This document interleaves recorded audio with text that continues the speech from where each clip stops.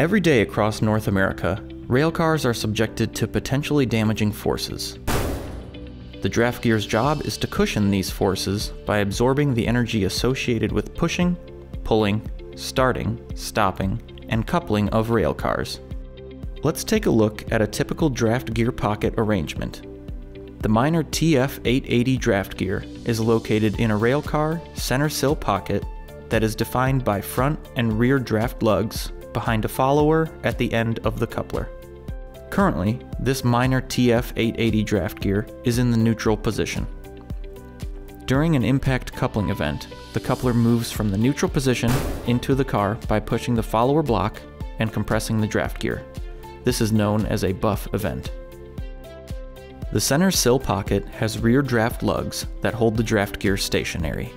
The draft gear absorbs the impact energy of this buff coupling event to minimize the forces that are transmitted into the car body and lading.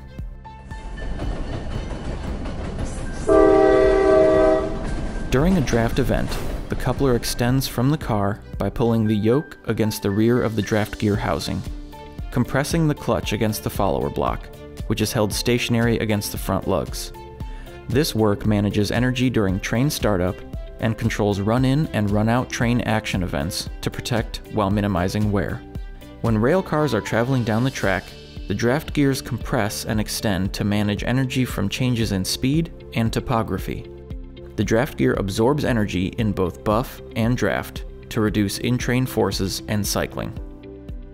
Minor has over 125 years of draft gear experience, producing more than 5 million gears. The TF880 draft gear is the most widely specified draft gear in the industry, with a 35-year track record and over 1.4 million gears in service. Minor draft gears minimize life cycle costs, providing maximum impact protection coupled with excellent energy management to provide superior control of train forces and reduction in wear. Minor, maximum protection, unmatched experience.